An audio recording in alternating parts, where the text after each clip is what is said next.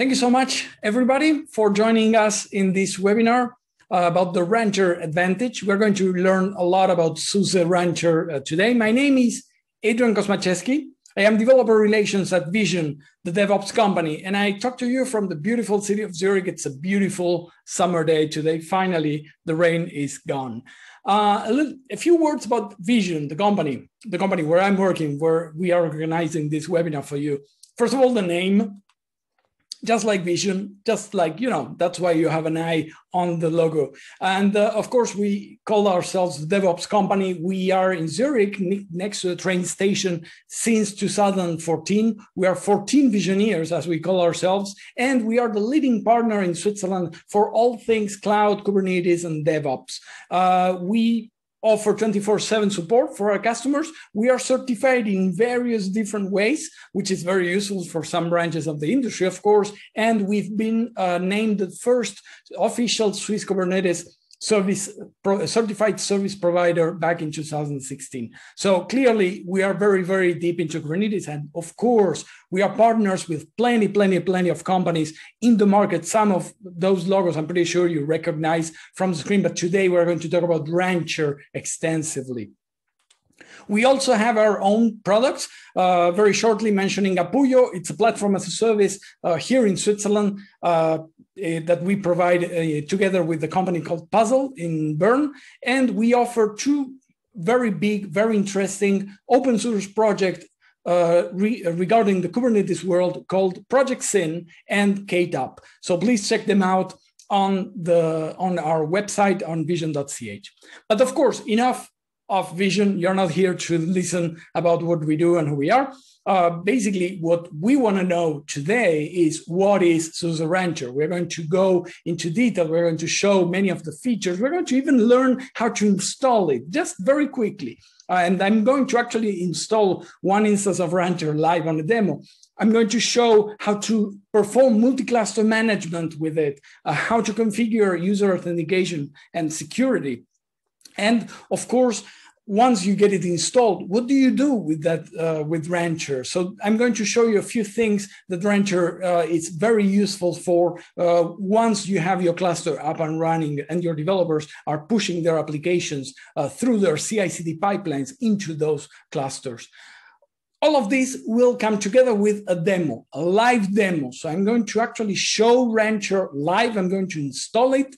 I'm going to deploy applications with it. I'm going to configure the security. So every single thing that I'm going to talk about, I'm going to demo. And I hope the demo gods will be with me today and everything will work as expected.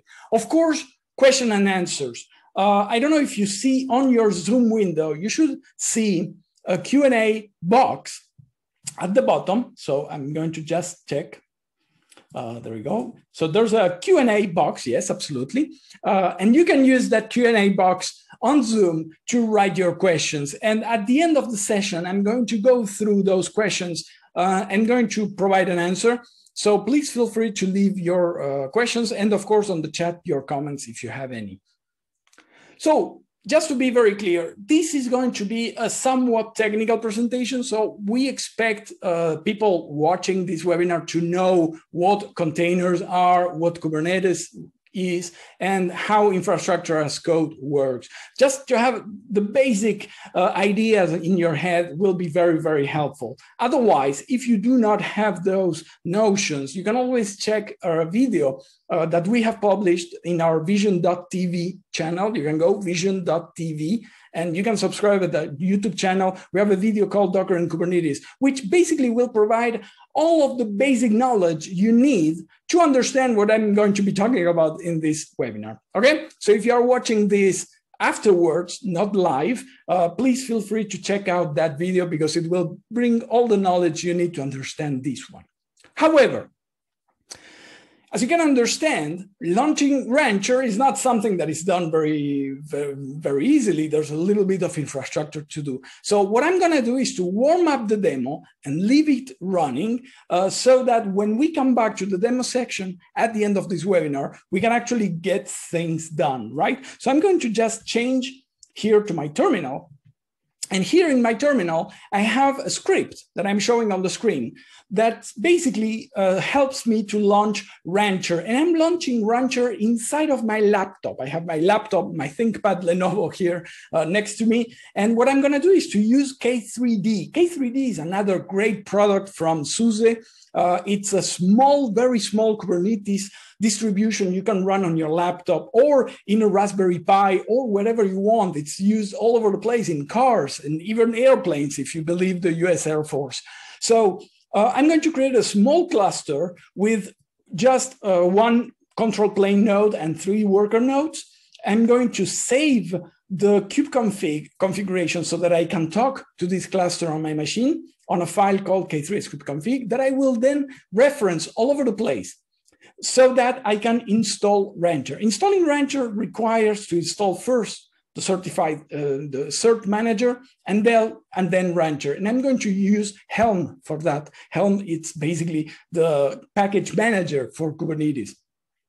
After that, because Rancher will be running on my machine, I'm going to expose it to the outer world through a reverse proxy called ngrok. Maybe some of you, if you are developers, you maybe know ngrok. It's a very handy way of sharing whatever app you're working in on your own machine to the outer world, and you can send the URL to your coworkers, and everybody can check it out, even if it's running on your machine. So basically, that's what I'm going to do. Of course, I'm not showing the host name. I don't want anyone picking up my Rancher installation before me, right? So I'm keeping that a secret. It's a variable that you cannot see. Okay, just in case. I will start Rancher. In a second tab on my terminal, I will start Minikube. It's a very simple Minikube cluster. Minikube is very similar to K3D. It's a bit bigger. It has a bit more services, but it's also a very good alternative if you want to run Kubernetes locally on your own machine. And I'm going to start one with 5 nodes, 1 control plane and 4 worker nodes. Very simple. Hit enter. There it goes. I'm going to do the same with Exascale. I don't know if you know Exascale. It's an infrastructure as a service provider here in Switzerland. They have data centers in Geneva, in Bulgaria, in Germany as well. It's a Swiss company. We work a lot with them, and we use Terraform to create Kubernetes clusters on Exascale. So exactly what I'm doing here is Terraform apply. So this script, basically the only thing it does is to start the installation of a Kubernetes cluster in Exascale. That's everything it does. And on this tab right here, I have a small LDAP server. So LDAP, it's a standard for authentication. And I'm going to show you how you can configure your Rancher installation to, instead of using the default authentication options provided by Rancher, to use Open LDAP. So basically what I need is to have, once again, an Open LDAP server running on my machine, which is basically this project that I found on GitHub, very useful. You can expose it using ngrok. Once again, I need it to be available to the outer world so that it works properly with all of the things that I'm going to show today. And this is how I launch it, and it's done. Very well. So we can see that K3S and Rancher are starting as we speak.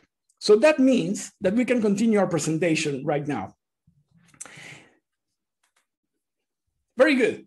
Let us start with the obvious question. What is Rancher? Probably many of you know what it is, but I really want to go from the very beginning just to show you exactly what it is and what's the context in which it is useful. So Rancher is an open source project, an open source web management tool, free as in freedom and free as in beer, because it is open source and you can download it and you can use it and you can check the source code as much as you want, and you can install it for free on your own laptop, on premises, in many, many different ways. Rancher is also the name of the company that created Rancher, the management system. And this company has been bought by, this company started in 2014 when Kubernetes was released more or less at the same time. It's used all over the place. It's incredibly popular. So that's why I'm pretty sure you know what Rancher is, but still, maybe there's people watching this video afterwards who don't know. And of course, Rancher has been a part of the SUSE family. SUSE is a big player, one of the first Linux distributions back in the 90s. Extremely well-known company. Now they basically own Rancher, and they are deploying it and developing it and supporting it as part of their own suite of products, which is fantastic for all companies and businesses all over the planet. Rancher provides a whole suite of services that makes working with Kubernetes much simpler. So you install Rancher, you get this application running on your infrastructure, and it helps you manage your Kubernetes infrastructure. Because working with Kubernetes can be pretty complicated, and Rancher provides an extremely easy to use user interface, not only to one cluster, but to any cluster. Actually, Rancher supports any Kubernetes cluster that has been certified by the Cloud Native Computing Foundation. This is very important. And this is why today we're going to see that Rancher works seamlessly with Exascale, with Amazon, with Minikube, K3S, and whatnot. So clearly it is compatible and it works brilliantly well, and it brings plenty of services thanks to Rancher. We're going to see all of that as well. One of the great advantages as well of Rancher is that since version 2.5, it has complete integration with Amazon EKS, the Elastic Kubernetes Service. EKS is extremely popular these days. It's a very cost-effective way to get a cluster running up and running very quickly. Rancher has absolute full integration with it, so it's great. And actually, we're going to show it in this demo as well today. So why would you use Rancher? Well, there's plenty of ways, plenty of reasons why companies are using Rancher for their management of Kubernetes. First of all, you can manage as many clusters as you have. These days, because of the digital transformation, many companies have different clusters. Maybe you have a cluster for development, staging, and production. That's the classic ones. But maybe different teams inside of those development teams have their own clusters for testing the internal parts of their own systems. Because these days, lots of companies are doing microservices. So you might want to test them individually. So you can use, for example, K3S to test them on your laptops. Or maybe you have something else running somewhere else. How do you manage that? How do you manage the security? How do you manage the updates of all of those clusters? Well, Rancher provides a unified interface for that. I mentioned security, and this is a very important point. Who has access to all of that information inside of your clusters?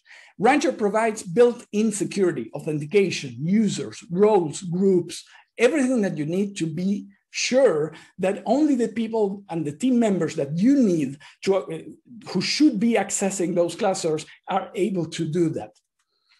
There's also the global application catalog. You can see in a snapshot, you can see all of the applications installed and running on all of your clusters. This is very important because you'll be running a lot of things on Kubernetes. Kubernetes grows very quickly. When companies start using Kubernetes, all of a sudden, plenty of people are installing plenty of applications there. As I mentioned, for EKS, full application lifecycle management. This is fantastic because EKS is becoming very popular. We've got integrated monitoring. You don't need to install Prometheus or Grafana separately. Actually, I'm going to show it to you. One click and you've got it. And of course, you can do GitOps at scale. That means that once you push code to your Git repository, your application can be up and running in no time. So let us see a little bit, how do you install it? Actually, it's very simple. Most of the teams that we know, actually most of what we do as well in Vision with Rancher is installing it either with Docker, either on a Kubernetes cluster. If you use Kubernetes, of course, you're going to use Helm. It's the simplest way, and it's the one I'm using right now as I speak. It is what's going on in my laptop. That's why it's a bit spinning up the ventilator right now. But you can install it as well on all of the big cluster providers, all of the big Kubernetes providers and cloud providers out there, AWS, Azure, Google, DigitalOcean, whatever you want. And you can even install it on Linux using Rancher D. So you can actually install it manually if you need. This is experimental for the moment, at least that's what the documentation says, but still very interesting for some of you. If you want to use Docker, it couldn't be simple. Docker run rancher/rancher. There we go. A few seconds later, you're going to have your Rancher installation listening for you on port 443. Very simple. If you want to use Kubernetes, of course, very simple as well. Helm install. What else? That's exactly what you need. Of course, you have to pass. Remember that you have to pass the host name of the Rancher instance that you're going to be installing. So that's the only thing to pay attention to. And then, of course, remember that the only requirement that Rancher has when you install it using Helm is that it has to have cert manager, jetstack/cert manager, because it generates certificates and it needs that to be installed previously. So remember that if you do an installation using Helm. Once you get it up and running, you can start adding clusters to Rancher. And this slide basically shows exactly what it is. You have an interface, well, you have the full list of all of the clusters that you have installed, and you see the status of those clusters. And for example, you can see in this screenshot that the EKS cluster that I launched, this screenshot is from this morning, it's provisioning. So I just started. It's actually that can take up to 30 minutes. So what we're going to do today is basically launch the installation, but we're probably not going to see it finished by the end.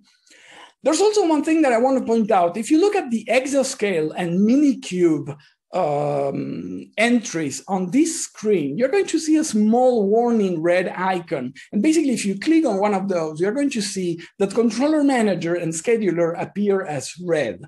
Now, this is not a Rancher problem. Turns out that in Kubernetes versions 1.19, two services have been deprecated, which are the controller manager and the Kubernetes scheduler. So Rancher, keeping backwards compatibility with previous versions of Kubernetes, will try to use those services.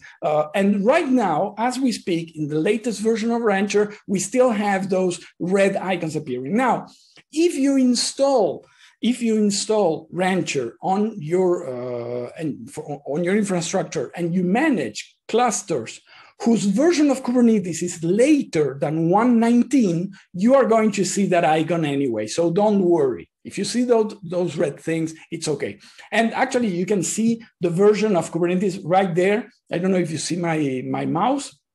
In the middle of the screen, above the 1% gauge, you can see Kubernetes version 120. Now, if I look at the slide, the following slide is the EKS cluster I created this morning, which is on version 1.18. So as you can see, the 1.18 appears all in green. So the good news is that this problem has actually been, and yes, this slide shows exactly the problem. Basically, if you, for example, if I talk to my minikube that has a version 1.20, basically when I want to get the component status, I get this error. So this is why Rancher is showing red on the screen. Should be all green. The good news is that Rancher has committed 8 days ago, because this is open source, we can go to GitHub and see what's going on. There was an issue about this that was closed 8 days ago, precisely, at the beginning of June. So that means that in the next versions of Rancher, this problem will be solved. So don't worry, if you have a cluster that's older than 1.19, you are going to see those two red icons. Nothing to worry about a priori.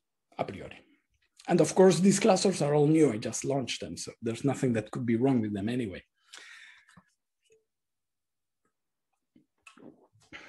Very good. Let's go to a very, very sensitive subject. It turns out that Kubernetes by default, the Kubernetes project, the one, if you go and you fetch it from Google, you go to Google and say, give me Kubernetes. They give you Kubernetes. Kubernetes has absolutely no notion of users, roles, groups, or anything.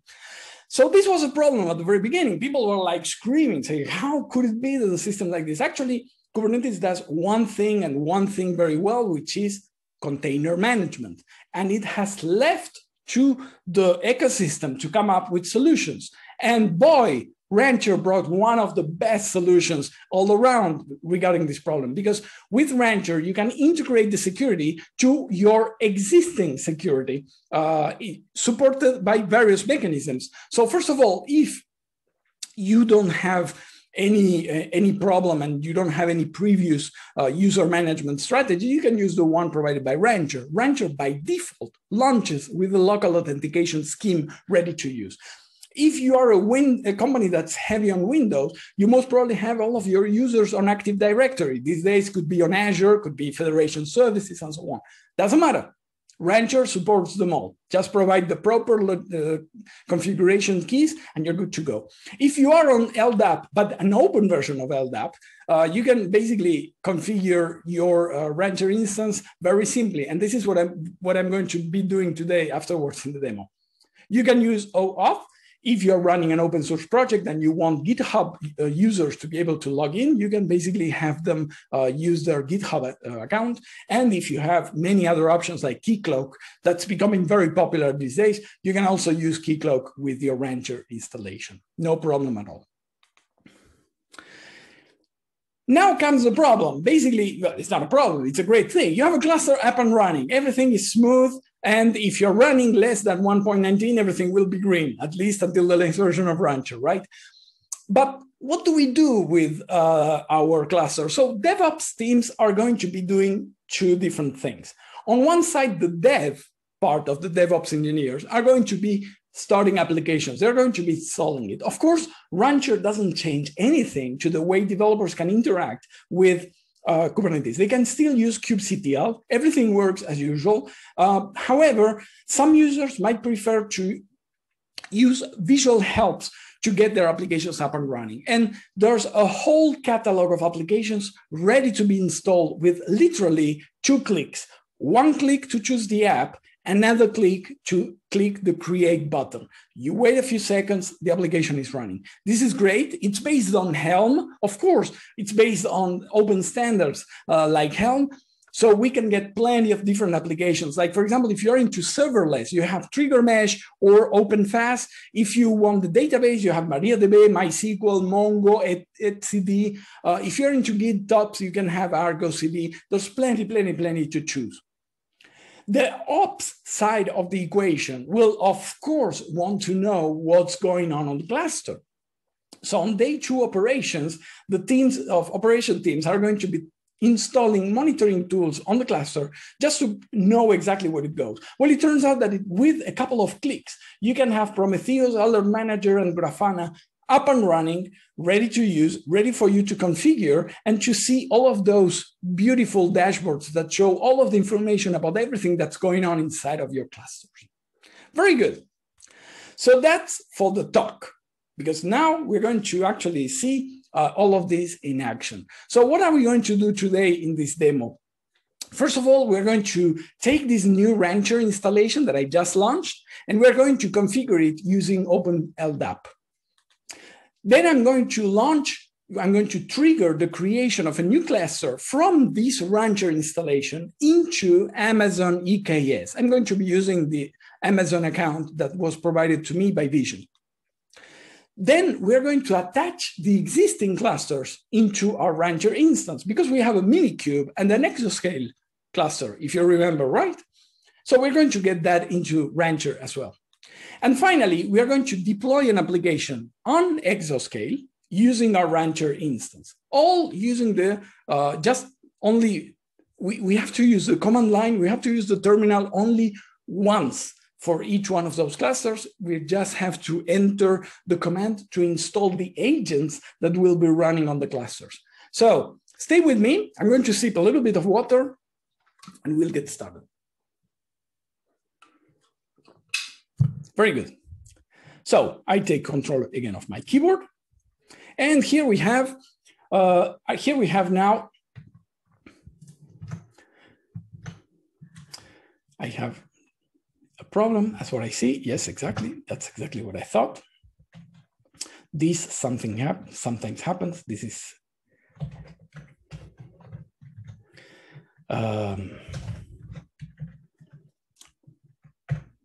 There we go. Now This is something that happens sometimes. It has nothing to do with Rancher. It has to do with my own configuration, but I was sure it was going to happen. So this is Rancher. My Rancher instance is running in Rancher demo EU ngrok.io. I'm going to just select a few default options. I'm going to generate a new random password, and I agree to the terms and conditions, of course, and I will accept the default URL for Rancher. And here I am running Rancher. This instance is actually running on my machine right now, and it's exposed to, well, you can actually check it out. Of course, you won't be able to log in unless you wrote down the password that just appeared on the screen. And that's because I haven't yet configured security. So of course, the first thing I have to do as a good DevOps engineer is, of course, to configure the security. So right on the start screen of my Rancher installation, I can directly go to security authentication, and I can select here my open LDAP provider. As you can see, all of the options that I've shown on the slides are exactly there and ready to use. So I'm going to choose Open LDAP. I'm going to scroll down, and there's a few fields that I have to fill.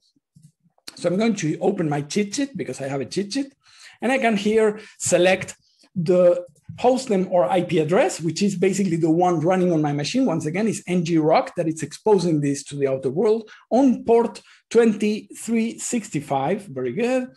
I have to configure some parameters because this is LDAP. This is pure LDAP standard stuff. I need the distinguished name. I need the service account password, which you don't know, and the user search base. And then I have to test and to enable authentication, I have to enter the username and the password of one of the accounts on that LDAP. Let's assume that I'm a professor. I am not, but I type the password of my professor, and I authenticate with OpenLDAP, and lo and behold, here we are. We've changed now the authentication pattern of Rancher. Instead of using the default version, the default mechanism, which is the integrated user management system, we're going to be using LDAP. And as you can see, Rancher is able to pick from the LDAP server information such as my name, my email, and plenty of other things that are ready to be used. Speaking about which, I'm going to set up my cloud credentials. So this is very convenient. If you work a lot with AKS or external cloud providers, you might want to have your cloud credentials already stored into your Rancher instance, because this way you can reuse them and you don't have to enter them every time, right? So here I'm going to add a cloud credential, and I'm going to call it Amazon EKS credentials. Very good. It's a credential for Amazon, but as you can see, there's plenty of options. Of course, I'm on Amazon. We are in Europe, so I basically put all of my clusters usually here in Frankfurt. So I'm going to select EU Central 1. And here I need my access key, which is public, so you can see it. However, the other one, which is the secret key, of course, is completely private. So I'm just going to copy it, and you will never know which one it was. I don't need to save this password. Thank you so much. And now we have our cloud credentials.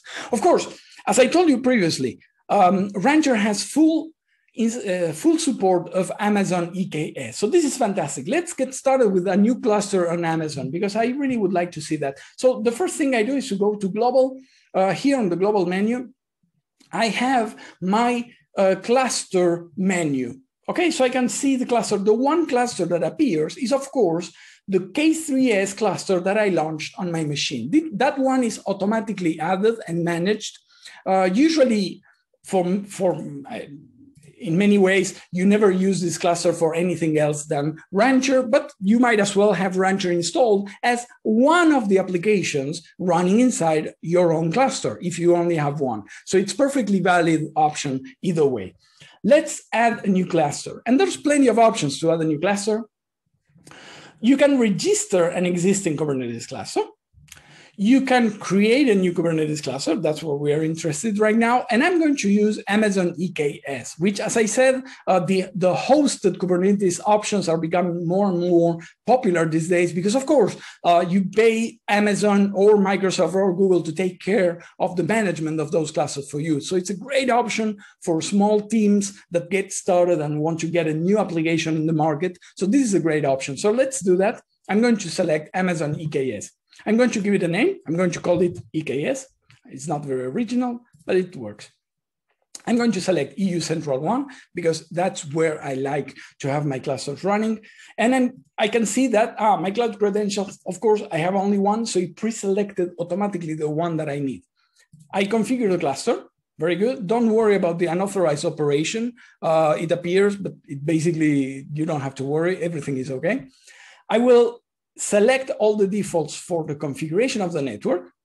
I will select the defaults as well for the configuration. The only thing that I have to do here is to provide, and this is marked right here, the node group name. So basically, to host a Kubernetes cluster, of course, you need a group of virtual machines running inside of the same data center that will hold the control plane and the worker nodes of your Kubernetes cluster. So basically, in this case, I'm just going to give it a name, EKS webinar demo.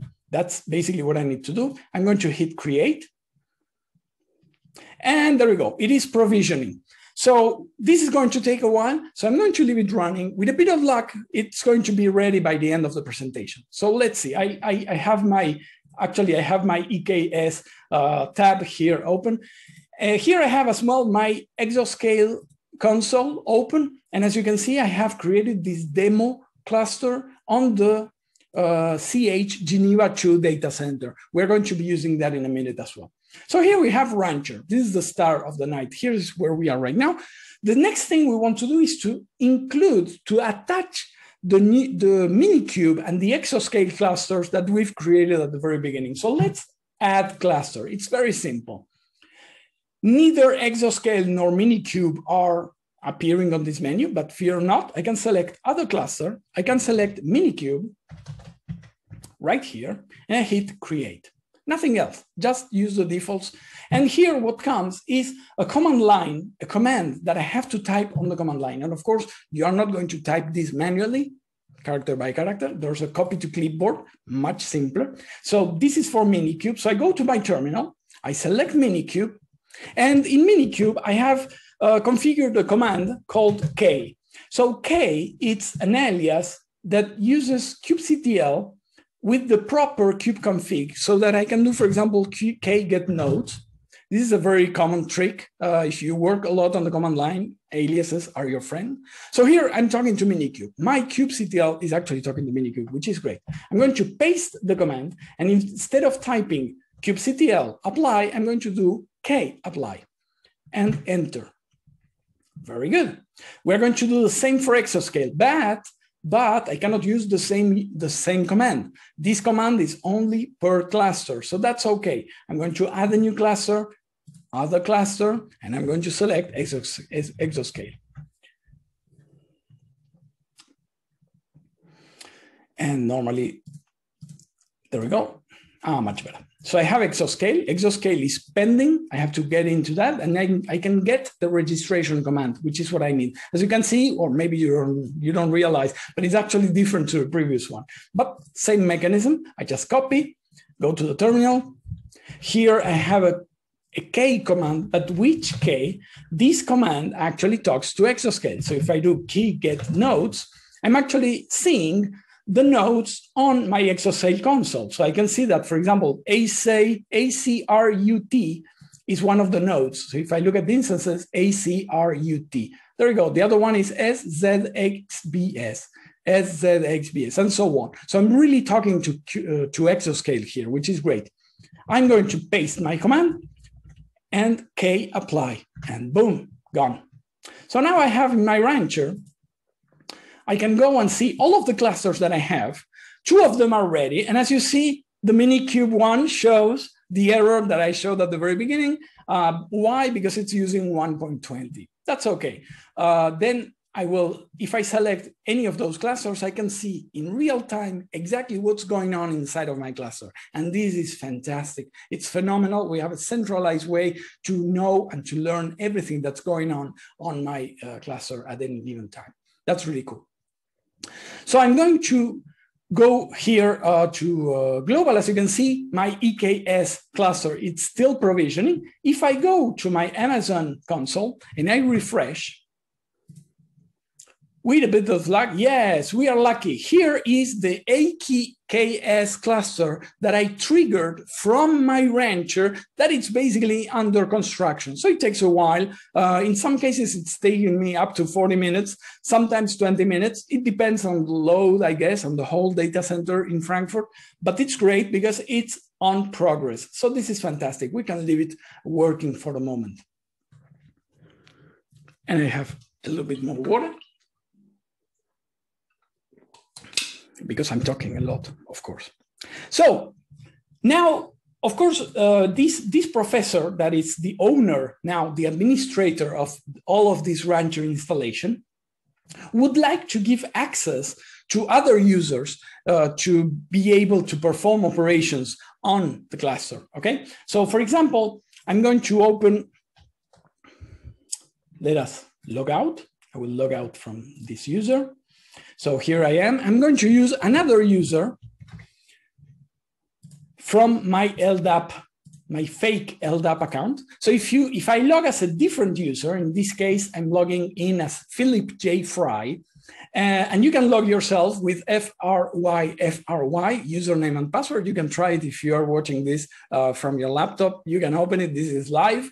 And here, as you can see, no clusters. Nothing is visible. Why is that? Because the professor can control who views which clusters and what they can do on those clusters. So it's not very convenient. Let's go back. Let's log in again as our professor. I log in again and I can see all my clusters. This is great. And I will select the exascale because I want to work with one of my colleagues, which is Philip Fry. I want him to access this cluster. So I will select members on the cluster overview page and I will add a member. And this is very simple. I can use Fry. I select Fry. I will make him a member, not an owner. And now if I log out and log back again, you know what's going to happen. Log out, and Fry, log in again. Don't ask me again for this site. Thank you so much. And here we have Philip J. Fry doesn't see anything else but what he needs to see, which is exascale. Now, Philip J. Fry has a passion for blogging, and he really, really likes blogging a lot. So basically, the first thing he's going to be looking for blog engines that could be running on this Kubernetes instance. So first of all, let's get into, we can see all of these things. It is great. I'm going to create a project as Philip J. Fry. I'm going to create a project on my Rancher, and I'm going to call it WordPress because I'm a big fan of WordPress, and I hope that WordPress is available on my cluster. And basically, I can select now my cluster project, which is WordPress. I'm inside of that project right now. You can see them right here. Here you have, in this menu, you have your clusters, and here you have your projects. And inside of a project, you can launch apps. So let's get apps. There are no apps launched, so let's install a new one. Let's create one of these. And this is the menu that I've shown in one of the slides previously with all of the options of all the different applications. If you do serverless, you have Trigger Mesh. If you want to store containers, you have the Docker registry or Harbor. This is fantastic. You can install Google's default Kubernetes dashboard if that's your thing as well. And of course, you can install WordPress. This is exactly what we want. So I'm going to click on WordPress right here. There we go. The application is it's ready to be installed. There's a little bit of a text to explain you what it does. We all know what it does. And I'm going to install it with the default options. I'm not going to specify a password. It's going to generate the password for me automatically, so I don't need to do anything else. I actually don't have to do anything else at this point. I just click on launch. 2 clicks, one for WordPress, one for launch. That's everything that we need right here. So it's going to take a little bit of a while. Hopefully it works.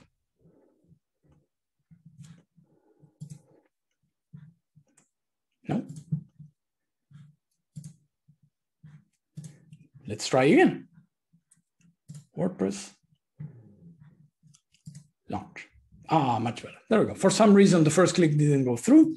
But here I have my application running. Excuse me, not yet running. It's starting up. So it's installed as a Helm chart, of course. Basically, with all of its dependencies. It consists of, grosso modo, 2 pods, one pod running the WordPress PHP application and the other one running MariaDB, which stores all of the data of my blog, of course, in real time. This also triggers the creation of a load balancer on Exascale. If I look now on Exascale and I look at load balancers, I see that I have a load balancer on 159, 100, 243, 72. And lo and behold, that's exactly the IP that I have right here. I will wait for a few more seconds so that the WordPress pod is running. That means that the application will be ready to be used. Up until that point, of course, it won't make any sense that I click. So I will leave this running for a moment. There we go. It is ready. So let's cross our fingers. Let's click on this link, and the site cannot yet be reached. That's okay. It can take a few seconds. And there we go. Your connection is not private. Of course, I haven't configured anything regarding certificates or anything. So of course, I'm using a self-signed certificate, but it's okay. I trust myself. I know that this is safe. So if I click on it, lo and behold, I can see WordPress. And of course, my user, Philip J. Fry, would like to log in immediately and start creating posts. However, it turns out that it's not that obvious at first, because what is the password? The password, the username of this installation is user, but the password is, as I can see, it's a secret stored inside of kubectl. I don't want to use the command line. I really want to use my Rancher installation, which is very handy. So I can click on the Cluster Explorer. I click on the Cluster Explorer, and I jump into this interface that is really streamlined for only one thing, which is to see all of the objects that you've defined inside of your cluster. And one of them, of course, are secrets. If I click on secrets, I can see that there's a WordPress password secret, and that looks suspiciously useful. We're going to click on it, and I can copy right away. And if I click here, I can now enter my user, and I can paste my password. I can log in, and there we have. We can actually use this WordPress installation. So as you can see, launched from the Rancher interface, configured by Rancher internally, and we can jump and create posts right away and be crazy. Let's just do a quick one. Hello, welcome, and publish, view post. And here we have the blog post. So this is fully working on real time. You can actually try this IP and you can bypass the security message. It's okay. There's nothing dangerous right there right now. So I'm going to go back to my cluster manager for a minute. There's one more thing that I would like to show to you, which is I'm going to log out, and I'm going to log again as the professor, as the administrator of this cluster. Do not ask me again for this one. Thank you. There we go. And now the EKS cluster is waiting. So it's actually happening. Things, it's no longer provisioning. We're in waiting state, which is really cool. We still don't have nodes, so we still have to wait.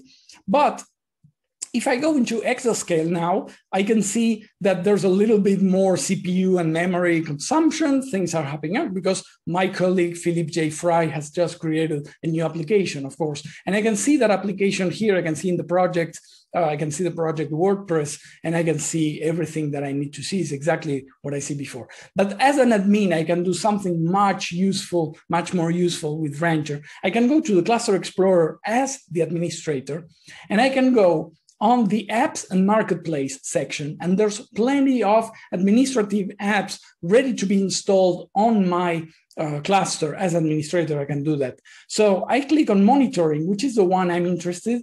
There's a warning about the number of CPUs, but don't worry, it actually works pretty fine in spite of the warning.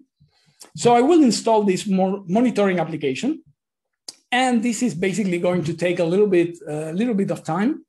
And this is going to do is to install in one shot Grafana, Prometheus, and Alert Manager on my cluster. And then DevOps engineers can come and configure to create the Grafana dashboards that they prefer so that they can manage all the aspects of their clusters exactly as they want to. So this is great. We're going to leave this running for a moment. It's going to take a little bit of time.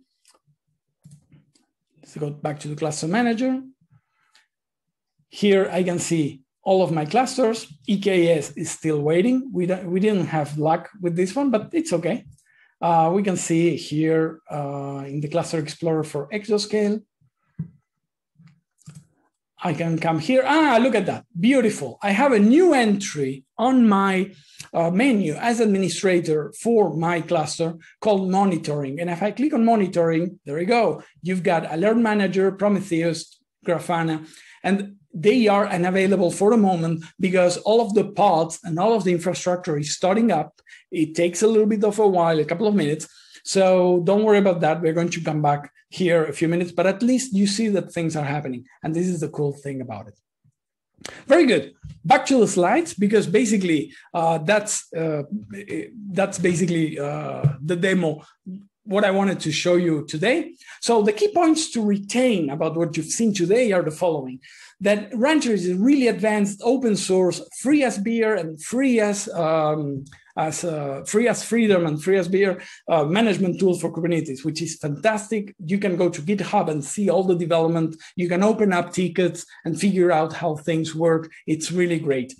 It supports all Kubernetes installations that are approved by the CNCF. And you've seen it here. It worked without any problem with Minikube, Exascale SKS, Amazon EKS, and so on. It supports the major cloud providers. Of course, Amazon, Azure, and Google Cloud, they make up for almost 90% of the whole worldwide market of cloud infrastructure as a service providers. So you clearly want to work with them. Rancher gets you a solution for that. You can install and uninstall Rancher very easily. This is something that I haven't mentioned, but actually you can remove Rancher if after trying it, you don't like it. It's okay. It doesn't leave any traces. And this is very interesting as well. You can try it without having, maybe considering whether it's a good idea or not. Just go on, get it up, get it running. It really is that cool. And if you are working on big enterprises with really secure environments and you need to comply with plenty of regulations, no worries. Rancher is used by lots of government organizations, very big businesses all over the world. You can install and deploy applications using Helm on the command line or on a point-and-click interface, whichever you prefer. And of course, you can monitor all of those applications in real time so that they are easy to use and you have a centralized location where to do that. And this is also very handy and very useful. Very good. So that's what we have for you, what we had for you today. You can download right now the slides of this presentation. You can get them on bit.ly/the Rancher Advantage. Right now, you can go open your browser and you can get a copy of these slides with clickable links. Of course, it's fully clickable PDF with all the notes. Everything that I've been reading as a cheat sheet in front of me, it's there. So you know all of the information. Everything that I had to tell you is right here. And of course, at Vision, we are crazy about Rancher. We use it, we deploy it for our customers. We do plenty of things as well with K3S, with RKE, everything that Rancher does. So if you need any help, if you have doubts, if you need questions, a personalized demo, if you would like us to show you a bit more, get in touch with me or with us. Adrian, my name is Adrian Kosmaczewski. I'm Developer Relations at Vision, and my email is adrian@vision.ch. Get in touch with us. Thank you so much for watching this webinar. And hopefully the next time we meet to talk about Rancher, it will be in person and there will be beers and maybe pizzas at the end. Right now, that's everything I have. Thank you so much, everyone. And now let's see if you have any questions. So I'm going to open the question. I'm going to leave this slide. So you